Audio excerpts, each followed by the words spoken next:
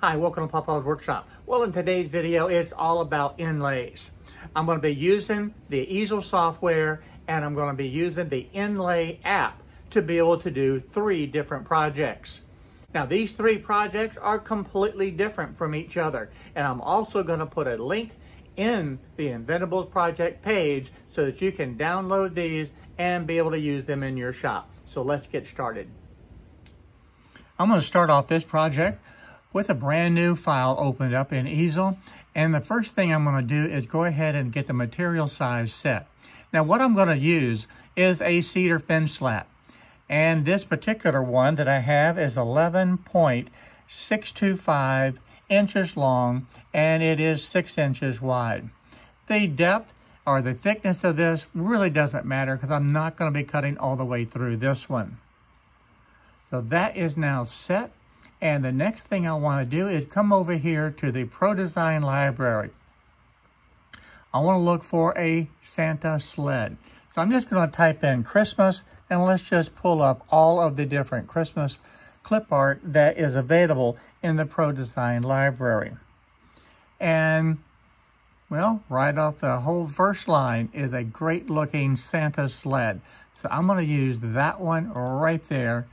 So that is going to be my sled that I'm going to use. Now, next, let's go find a reindeer. As I'm scrolling through the Christmas clip art for a reindeer, there are just hundreds of different designs that you can choose from to create your design. But, oh, there's my reindeer. I like that one right there. So I'm going to highlight this one. I'm going to go ahead and bring this in as a fill. So now I have my 2 items. So the next thing we're going to do is resize these. I'm going to resize this one also. And I want to be able to put it right about here. I want to rotate the sled because Santa's going to be flying off. And let's make it a little bit bigger. Same thing with the reindeer. We'll make this reindeer a little bit bigger also. And I think that looks pretty good. I think we need to rotate this just a little bit. But that's the look that I want to be able to have. Now we're going to add some text in this. Now, what I want to do is use this portion right here for my inlays. And I'm going to use this where the sled and the reindeer stick above the surface. So I need a pocket for it to sit in, but this will allow me to have the exact position that I want. And it will allow me to be able to paint everything ahead of time and be able to drop it in. Now, if you look at this over here, it's not really showing up that well. So what I can do is just simply change the bit down to a 1/16 of an inch bit, and let's see what that does. Now, that gives me everything that I want. So that actually looks good. Now, I don't need to cut it this deep. This is cutting actually at 0.2. Really don't need this. All I really need to be able to do is have this cut at about 0.1, and that's going to be plenty deep enough. Now, the next thing, let's grab some text. And I want to be able to come down and look at the different text. One of the texts that I like is this one right here. So I'm going to come right up to this point. And we're going to put in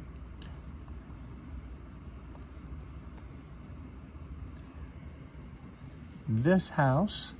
And I'm going to slide this down. I think that's going to look pretty good. And then I'm going to do the same text again.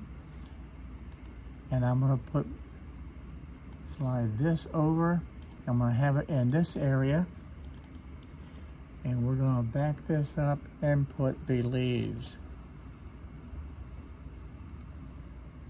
There we go. Now, let's resize this. We can get this a little bit bigger. I think that looks pretty good. That looks good right there. So there's my sign, already done.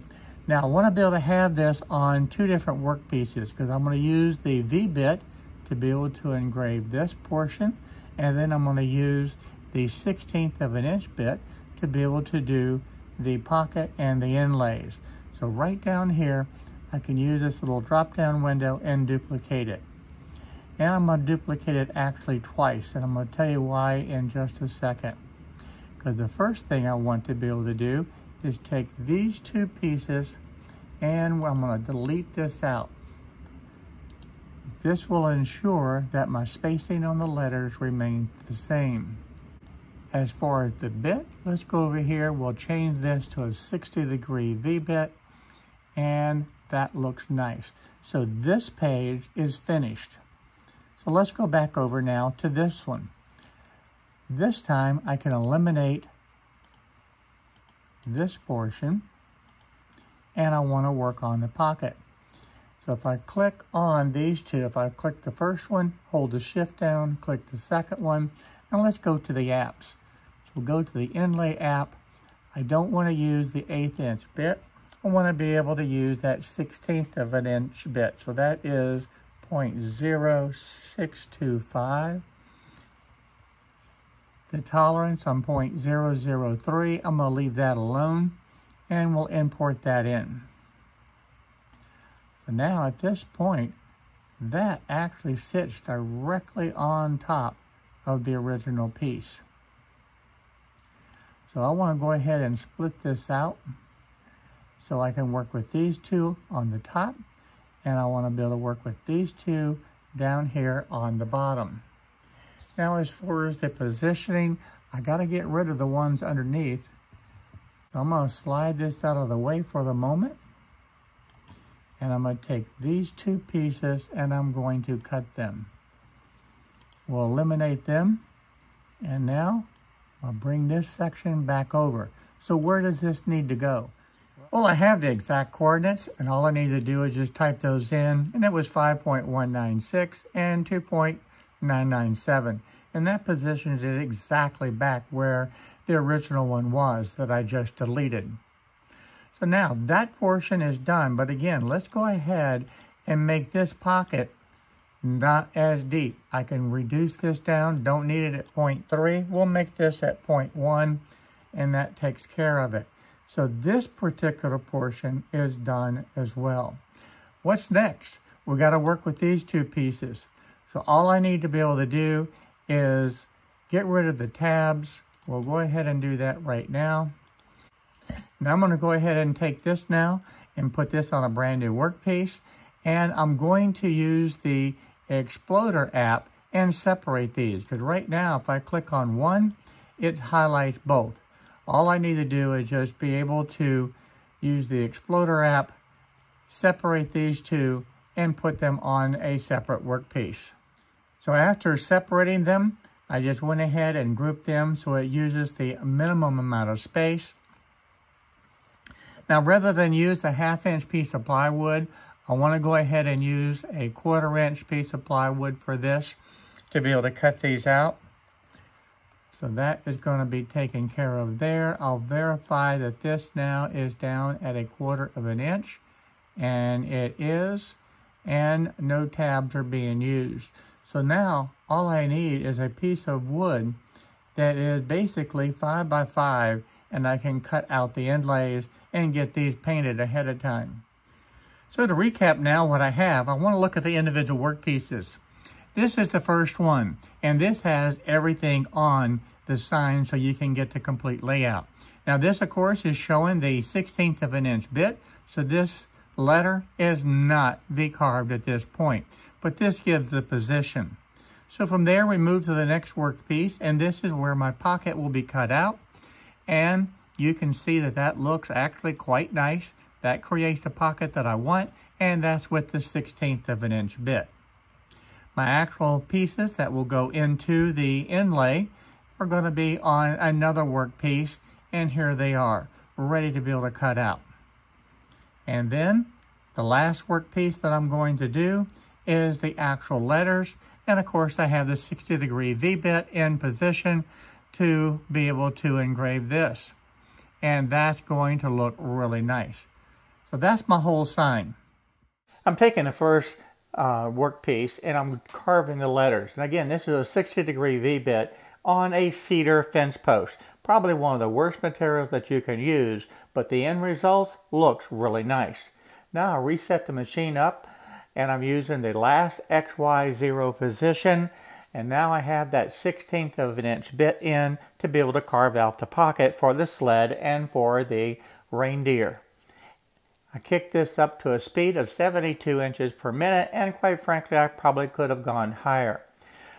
The end result on this scrap wood piece of cedar fence board, I think it actually looks pretty good. Again, if I was using nice material, it would be even better. Now for the reindeer and the sled itself, I ended up selecting a piece of MDF. Again, probably the worst piece of material in the shop, but I wanted to see if it would work. Now I'm using the glue and the tape method to be able to hold this down. And this is the Starbond CA glue. And don't forget, I got a 15% discount for you down in the description below. So now I'm cutting this out. I do have the dust boot on to be able to keep the dust down. And there it is.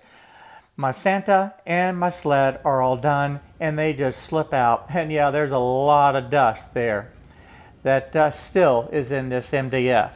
Now this does require a little bit of sanding to be able to get it cleaned up and ready to be able to put into the pocket for this little inlay. Now I want to do the first test fit, and using the MDF type material, it is not the best. Now remember, I used 0.003 of the tolerance on this, and it's tight. Now if I was using a hardwood, this would probably work. But if I had to do this again, I would probably increase that tolerance to about 0.005. But this does fit, it's just very tight. I went ahead and just used the spray can paint and sprayed the letters with the gloss red. And once that's dried, I can just sand that off, and the letters themselves then will be done. And this is a very easy process to be able to do with this type of lettering. Now, most people will overspray this, and they put way too much paint in, and you get a lot of bleeding into the wood itself. You don't need to do that. It only takes a very little paint, very lightly sprayed, and it works fine. And then when it's dry, you sand it off, and the results are really, really nice. Now, one thing I like to do is just take the air hose and blow out all of the dust. To me, that works better than using a vacuum, because that removes all the dust down into the letters, and then you can actually see how it's going to look. Now I'm going to lightly press in the sled and the reindeer, and just to get an idea of what it's going to look like. That turned out nice. Now I'm going to go ahead and glue those pieces in, and I'm going to clamp them in, because remember I said this is a tight fit. If I had to do it over again, I would increase the tolerance from the 0.003 to about 0.004 or 0.005. But the clamping did very well, and I'll let this set up for about a half hour and let that glue set, and then I'll be able to take it out of the clamps. And I think you can agree that these results look fantastic. So let's move to the next project. Now last year, I did this sign right here. I did a little bit on the hard way. All I did was just took my fence board and cut it to length. Then I just cut out the 3 letters and had to take the old tape measure and align each letter and get it exactly where it needed to be. And that was a lot of trouble. In this project today, I'm actually doing a very similar sign, but I want to create the pocket for each of these letters. So that way on the computer, it's aligned perfectly. And I can create the pocket. Then using the Inlay app, I'll go ahead and cut these letters out separately, paint everything, and then these letters, as well as these strips, will just drop into place, and there's no tape measure required. The alignment's going to be perfect and a whole lot easier. Now to begin working on this one, this sign is going to be 6 inches wide, and it's going to be 33 inches long. So I'm going to go ahead and type that in right now. And that's going to create a tiling situation, and that's okay. I'm going to show you exactly how to do that. So now let's go ahead and get the letters and that little strip in at the top and the bottom. So with the letters just typed in and positioned where I want them, and I went ahead and put the strip in. Now this strip is 1 inch wide, and of course it's 6 inches across. I brought it down 3 inches from the top, same thing at the bottom. From 3 inches from the bottom up is where that strip is going to be. And then these letters, I just positioned in exactly where I want them. Over here on the display side, I want to be able to show you just how that looks with the white background and the red letters. That's going to look real good. Now it doesn't show the 3D portion. Easel doesn't have that capability, but you can get the idea. And I don't have the ability to do the 2 colors because I think these stripes need to be green. I want to work with each of these letters individually. So I'm going to highlight the J and come over to my app and select the inlay generator. And at this point, it's going to select it. I do have an 1/8 inch bit, and that's going to work just fine. So I'm going to go ahead and import that into my workpiece and slide this up. Now at this point, I can take my pocket and slide it over into position.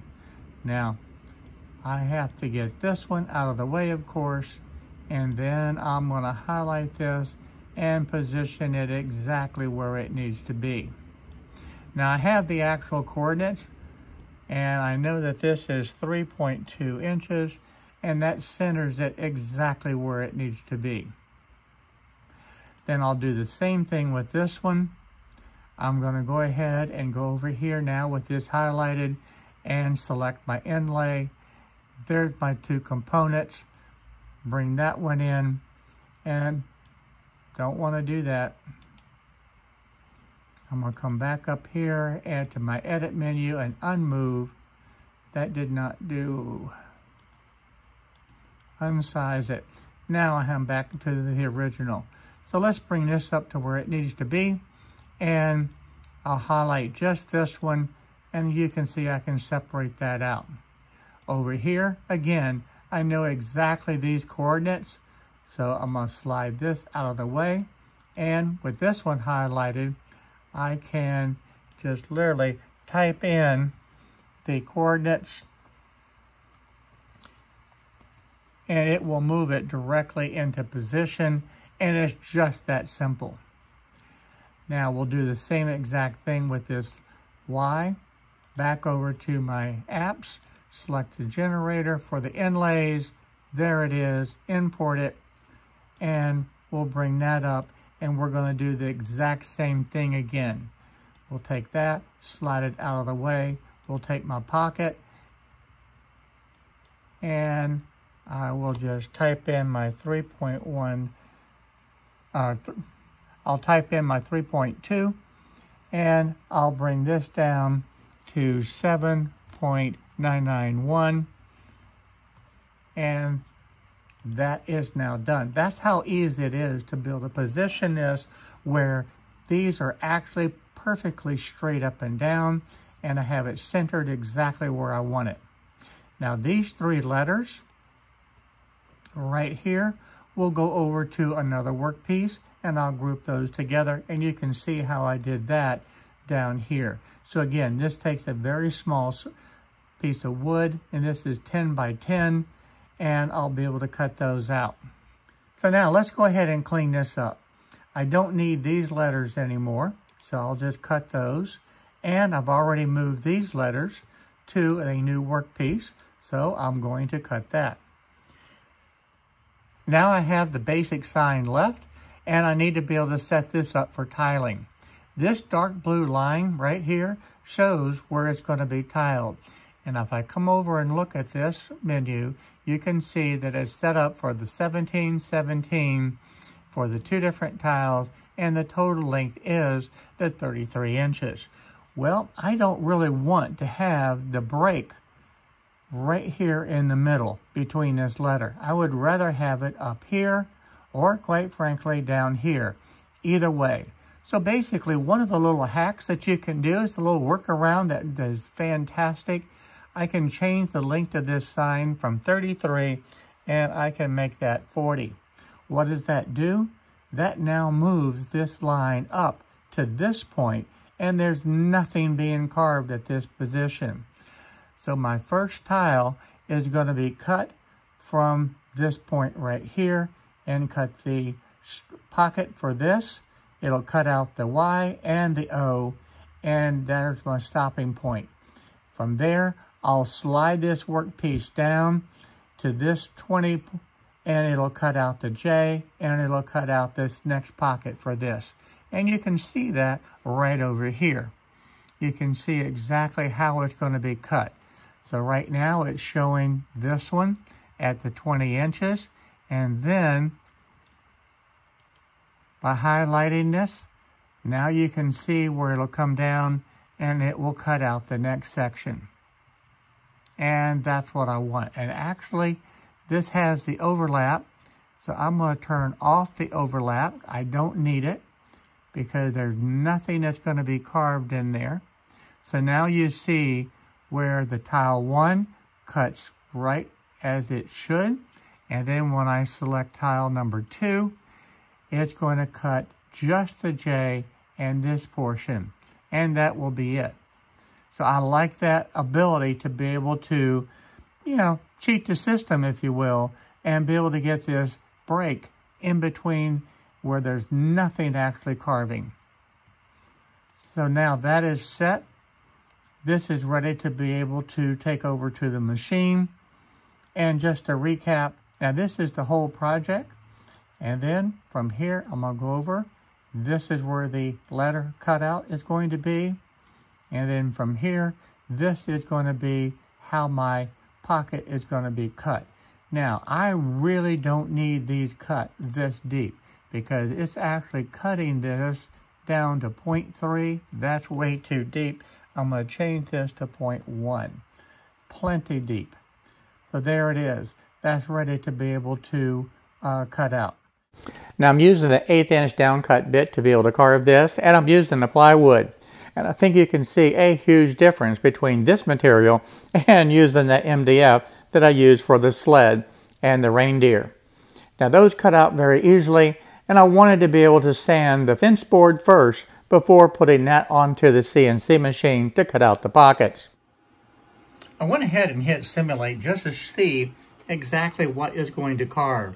And you can see it's going to carve right up to this blue line. That's the work area that it's going to be carving in. And that confirms it over here. So I'm going to go ahead and get this carved, and then we'll move it to the next section and get the J and that last little bar cut out. Now this is the setup that I have. These two bump stops are the ones that are actually clamping and holding the material down. This one, as well as this one, is my guide that I will slide the board on. And this last one down here is just giving me the reference point for my 0, for the XY0 position. So it's a very simple setup, and that should work real well to be able to carve out this portion of the sign. Now you're going to see this screen when you're doing tiling, and this tells you exactly where you need to be. And in my case, it says 0 inches. You're carving a tile, double check that you've moved the entire piece down to 0. And that's what we have set right there. And that is confirmed, and we'll continue with the checklist. Okay, we're doing the first tile now. The pocket is done for the little bar, the Y is finished, and we're working on the O. And this does not take long, and remember, we're only cutting down 0.1 of an inch.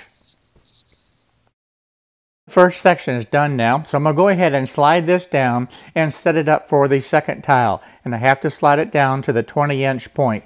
So now we'll come right over here to this section, and we're going to hit number 2. And that shows this section right there. You can again see the blue line. So now let's go ahead and hit carve. Now it's saying you are carving a tile. Double check that you have moved your entire project down to the 20 inches. So that's what I need to move. I need to move this down 20 inches.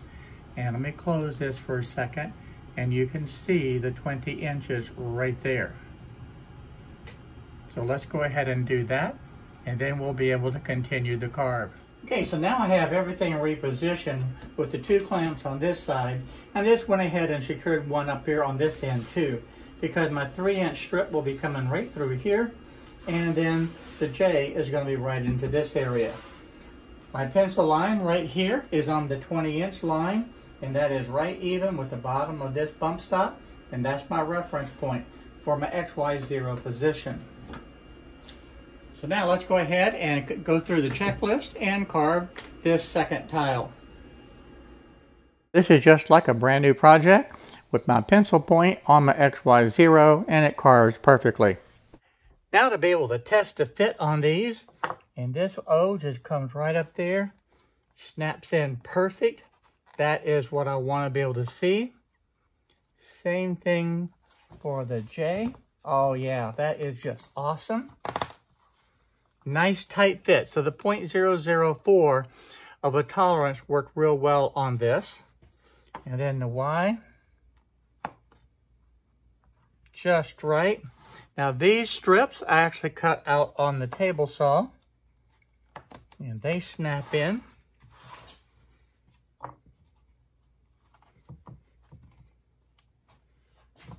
And there you have it. Now I'm going to go ahead and paint this one off camera, but you can see there was no alignment issues. They just dropped into the pocket, and that's perfect.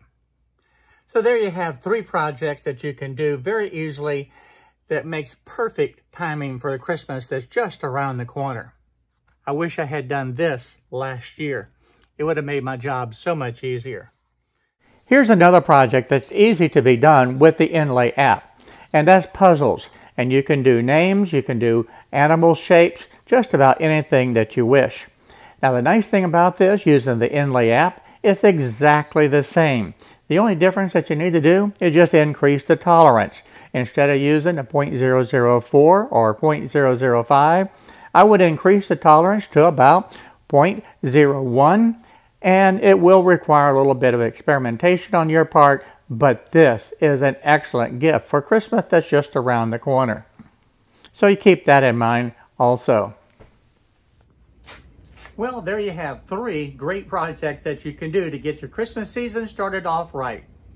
Now, if you'd like to see more inlay videos, please leave me a comment down below and tell me what type of inlay project that you would like to see.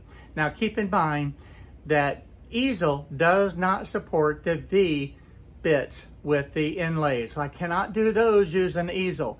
But in upcoming videos, I promise you I will get involved with doing the inlays using the V bits. But for now, leave me a comment down below if you'd like to see more videos like this on using the Easel Inlay app and being able to do different types of projects. I also want to thank my Patreons for supporting this channel. Their support is invaluable for me to be able to continue to create videos such as this. So again, I want to thank everyone for watching today, and I look forward to seeing you very soon on the next project. Hey, wait, where'd the camera come from? I said I was going to paint these letters off camera. And now you get to see me spray paint the word joy in the bright red, and I even got the green. And no, it's not bleeding over. I'm not getting green on the word joy. But let's go ahead and get the white since you're seeing me paint this. So let me go ahead and paint the white board for the background also. I hope you enjoyed this video, and if you did, please give me a thumbs up, and don't forget to subscribe to the channel and hit the little bell notification next to it. I would really appreciate it. These videos are a lot of fun to be able to do.